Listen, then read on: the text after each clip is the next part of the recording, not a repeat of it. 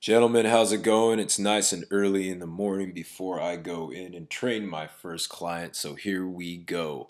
Today, we're talking exercise rotation, how to strategically rotate your exercise variations so you can make faster progress in size and strength while avoiding training plateaus and injuries. So the two types of exercise rotation we're going to talk about is how to vary your movement variations from workout to workout and on a monthly basis. So jumping right in, workout to workout rotation is just going to be variations, different angles, different loads, different sets, different reps, different equipment that's best suited for the goal and exercise. We're going to get into that in a moment. Why would we do this? Well, first off, it simply works better faster, aka builds muscle and strength faster. We know this not only from experience, but we do have university studies that prove it, okay?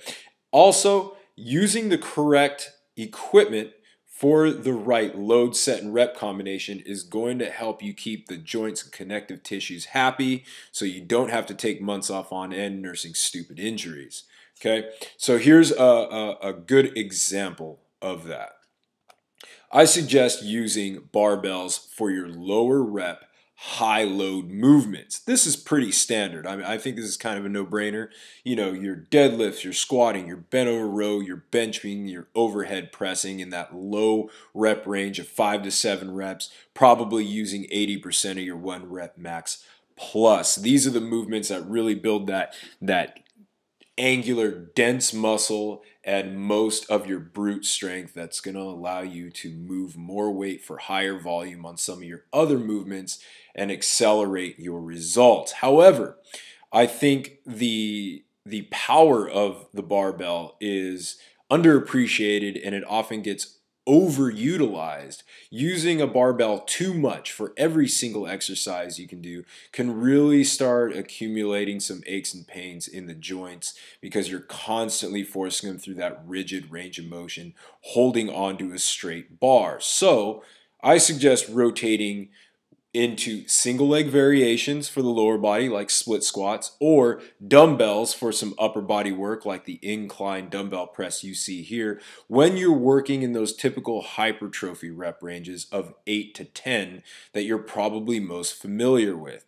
This allows you to get in more volume more frequently without screwing up your joints and vertically loading your spine every single time you go into the gym.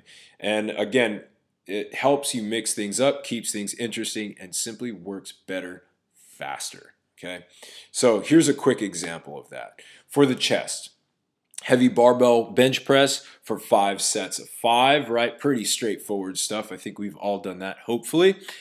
But going to that incline dumbbell press, say on a Wednesday, switching up the angles a little bit, doing 3 to 4 sets of 8 to 10. Dumbbells are far better suited for this type of work and again, easier on the joints.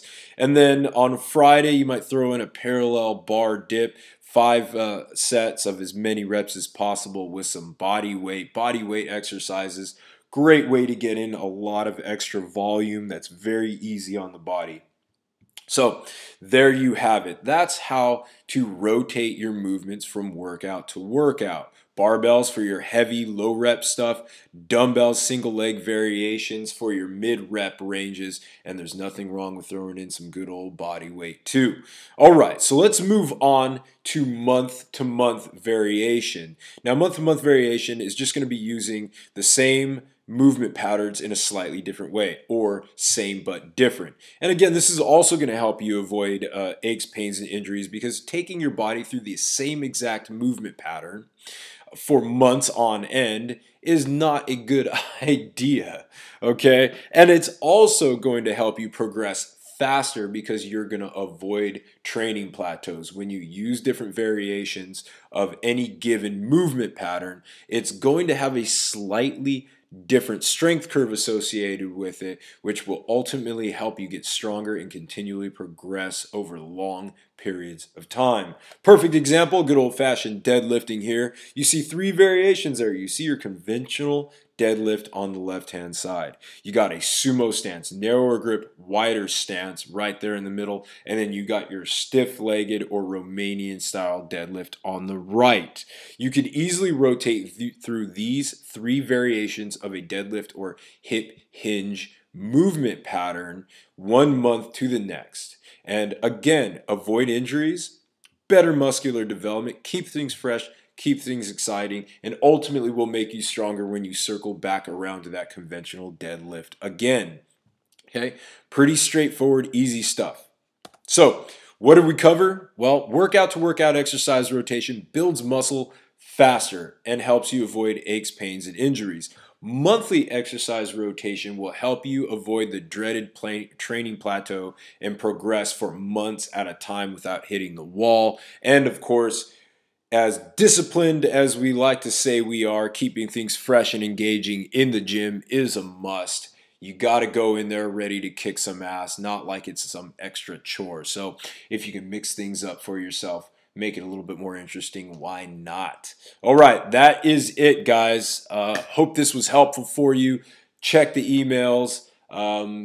Again, I don't like to go more than 3-4 days without putting out something useful for you, whether it be another video, blog post. We're going to be delving into more diverse subjects. I know I've been talking about strength training an awful lot lately. We're going to be delving into diet. I've been getting a lot of emails with questions around that. But we're also going to be talking about lifestyle factors too, talking about energy, talking about mental focus, talking about kicking ass in all areas of life. So stay tuned. Thanks for stopping by, and we'll talk soon.